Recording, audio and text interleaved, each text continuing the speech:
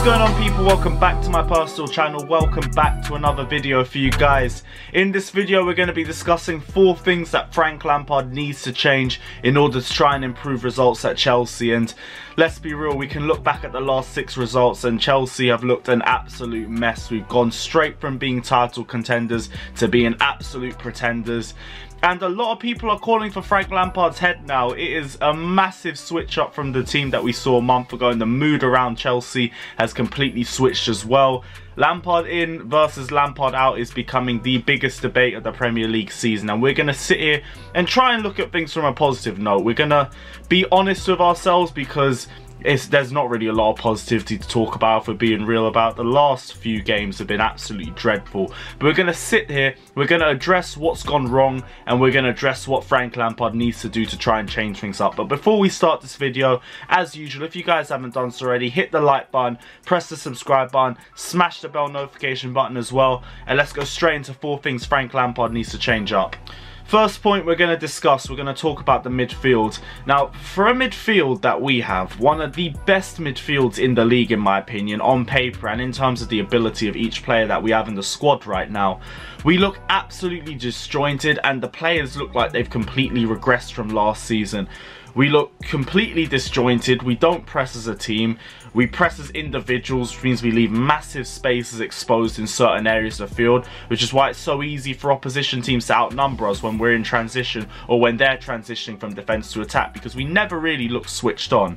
We don't have any bite in the centre of the park as well. All we ever really try and do when we get the ball is move it forwards, but then pass it sideways or backwards towards one of the wide areas in order to try and get a cross in.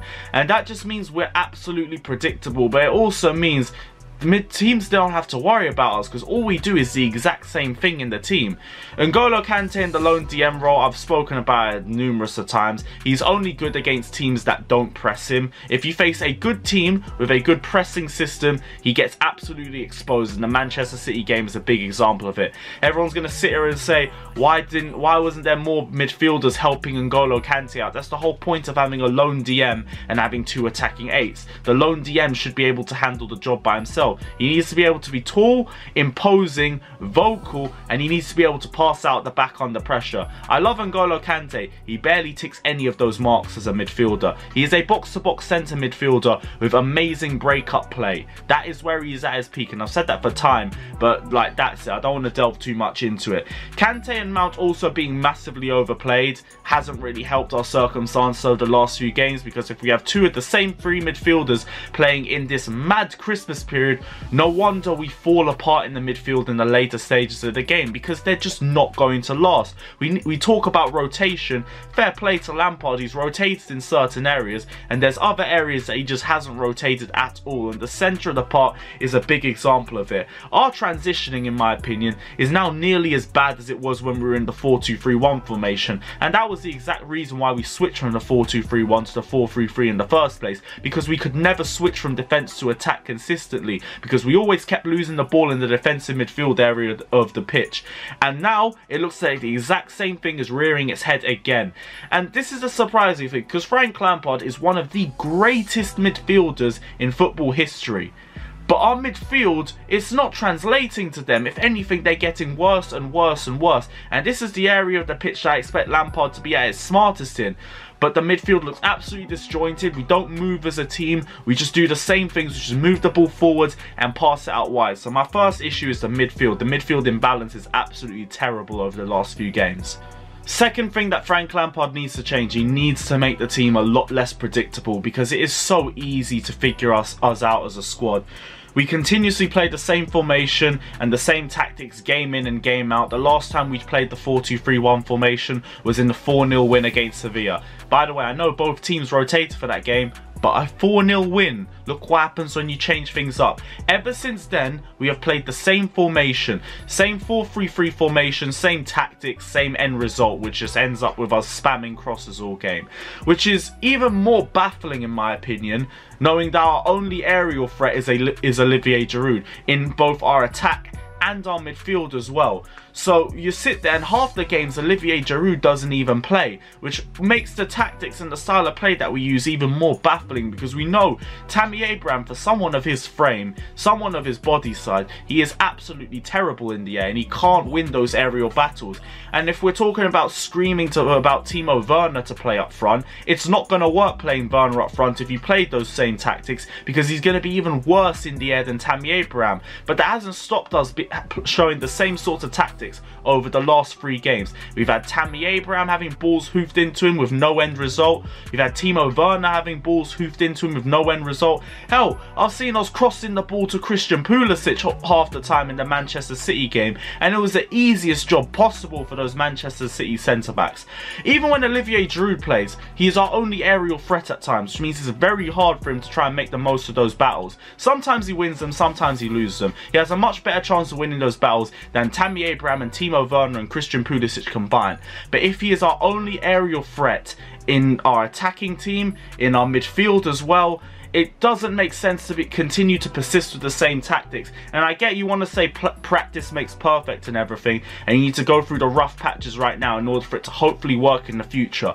But predictability does not bring results. We all know what the definition of insanity is. It's doing the same things again and again and again and expecting a different result. This is why we have only won 1 game in our last 7. And even that one, fans look at it as a false result, because we were dominated for long periods by West Ham as well. We never really looked that dominant in the game anyway. So my second point, Frank Lampard, he needs to make the team less predictable. I don't care if we go back to the 4-2-3-1 and it means we maybe concede more goals. I don't care. We created more chances in the 4-2-3-1 anyway, and Kepa played in goal for most of those games in the 4-2-3-1. So Kepa tax is still going to run for this one as well. I'd be confident if we switch to that. If we switch to a 4-2-2-2, even if it meant that we didn't have to play any wingers because our midfield is strong enough already. Hell, even if we ended up going to 5 at the back, I wouldn't care too much. Just do something different, be unpredictable, and give the opposition something to think about. Because right now we are the most predictable team in the league, and this is the same thing we knocked Mikel Arteta for being like for months, and now here we are doing the exact same thing.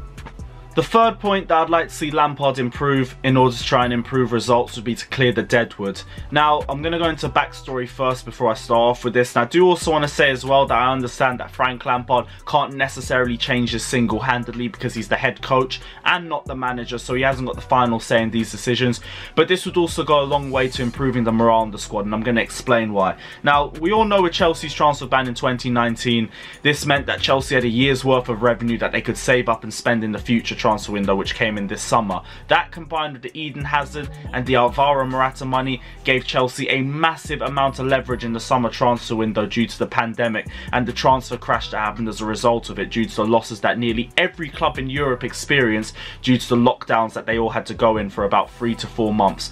But because of this, and because of the money that Chelsea also had saved because we weren't spending last season, this gave us leeway and a lot of leverage in transfers, because we were able to offer fees that nobody else could offer to clubs that needed the income as well due to the crash. Now, this worked as a positive because we were able to get the players that we wanted. We were also able to go relatively unchallenged for these players as well, because for most of the other clubs, they had to use their funds elsewhere around the team. So we were able to use that to our advantage, but that also came as a disadvantage as well, because we didn't need to sell our players. We weren't forced to try and sell players at lower prices as well in order to try and raise funds to get players into the squad, which meant that we were trying to sell players at that same valuation price that we had before the pandemic started. This meant that no team could really reach our valuation fees for those players, because we kept them at the top. We weren't even trying to lower them down a little bit because we wanted to try and keep the normal valuation fees for our players, which meant that deadwood players that Lampard wanted to try and get rid of, like Alonso, like Emerson, Kepa, Jorginho, players like that, we found it really hard to try and sell them, and for the most part they never end up leaving. We end up getting players like Barkley and Loftus-Cheek on loan, but for the most part most of the players stayed. This meant that we had a massively overinflated squad with multiple players fighting for not enough positions on the pitch. Right now we have 4 goalkeepers, including Petr Cech, who to be honest is our number 2 goalkeeper anyway. We have 5 centre-backs fighting for 2 spots in the starting 11. We've got 3 left-backs fighting for 1 spot, and we've got 6 centre midfielders fighting for 3 spots. This is creating a massive problem with the squad, especially with Frank Lampard and his unwillingness to rotate in certain areas, like especially the back five of the pitch, for example. This means that we've got 2 left backs that barely play. We've got 3 centre backs that barely play. And this is leading to some of the fringe players turning on Frank Lampard. Now, The Athletic have already reported this as well. We can only speculate what the names are, but we can have a rough guess. Just take a look at the players that haven't been playing regularly, and you probably have your main culprits out there. But this is leading to a massively unsettled squad at Chelsea, and this combined with poor form is a giant red flag. We've all seen this situation before with managers falling out with the dressing room, and right now we look like we're on the route to that happening again. For Frank Lampard to change this, some of these players need to go in January. It is easier said than done. Teams are still recovering from the pandemic and the fallout from all of it in terms of the income and everything like that, so I understand that it's not going to be easy for him to do. It still does need to be done though. We need to get rid of some of these players to try and improve the morale around the squad, because right now fringe players like, if I had to make a guess, Marcos Alonso, Fikayo Tomori, Kepa, Jorginho, these lot aren't happy with the game time that they're having, especially if they see other players performing terribly in their positions. They're not going to be happy with the lack of game time around their squad, so I understand why they would be complaining, but this is also something that Frank Lampard needs to try and fix if he wants to try and improve results to the squad, because an unhappy team is only going to lead one way, and we all know what that way is. My final point that I'd like to see Frank Lampard improve: make earlier substitutions. And I say this with the disclaimer that I know that he made earlier substitutions in the Man City game, but that was also too little too late. We're already 3-0 down by that point, so I don't care too much. But the fact is, we do need to see Frank Lampard start to make earlier substitutions. We complain about rotation, we complain about the fixture list throughout the Christmas period, all that we want. If we don't make any changes until the 70th minute in nearly every single game, we do it to ourselves every single time. The only time I've seen us make 45-minute substitutions, or any time closer to half time than the 70th minute, was when we were 2-0 down against Arsenal and when we were 3-0 down against Manchester City. Both times we were chasing the game, both times we were reacting. There's been plenty of games where we've seen a player play absolutely terribly and everyone is screaming, sub him off, get this player on, and we don't do it until the 70th minute, the 75th minute, the 80th minute, and they got barely any time to have any impact. Tammy Abraham against Spurs, for an example.